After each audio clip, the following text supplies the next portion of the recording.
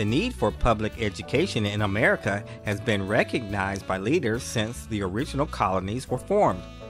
In fact, early systems of public education date back to the Puritans. Over time, various obstacles stood in the way of a public education system for all citizens.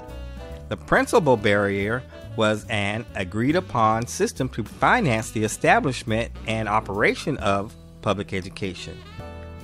Western expansion policies of the United States offered an opportunity to build upon public education efforts that had already begun. The Morrill Act of 1862, sponsored by Senator Justin Morrill of Vermont, was an act donating public lands to the several states and territories which may provide colleges for the benefit of agriculture and mechanic arts. The Morrill Act of 1862 marked the first federal aid to higher education. Much of the land used for the Morrill Act of 1862 had been and would continue to be ceded from treaties, agreements, and seizure from Native Americans. Often tribes were effectively forced to sign treaties ceding land because of their living conditions or threat of violence. These newly acquired public lands were surveyed into 6-mile square townships, and a 1 square mile section in each township was reserved for the support of public schools. The land itself was rarely used for school construction, but rather was sold off with proceeds used to fund school programs. The system invited misuse by opportunists, and substantial portions of the educational land grants never benefited education. Nevertheless, land grant support became a substantial factor in providing education to most American children who could never hope to attend private or charity-supported schools.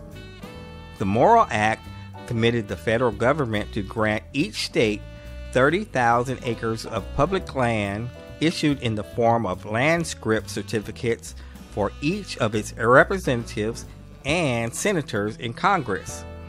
These land scrips could be sold in various ways, and the proceeds could be allocated for public colleges. The United States land grants grew to an allocation of over 100 million acres. The Morrill land grants laid the foundation for a national system of state colleges and universities. In some cases, the land sales financed existing institutions. In others, new schools were chartered by the states. Major universities such as the University of Arkansas, Ohio State, MIT, Penn State, Clemson, Cornell, and the University of California were chartered as land grant schools. People of color were often excluded from the educational opportunities provided in the Morrill Act of 1862 due to their race. The second Morrill Act of 1890, aimed at the former Confederate states, sought to rectify this discrimination. The second Morrill Act of 1890 required states to establish separate land grant institutions for black students or demonstrate that admission was not restricted by race.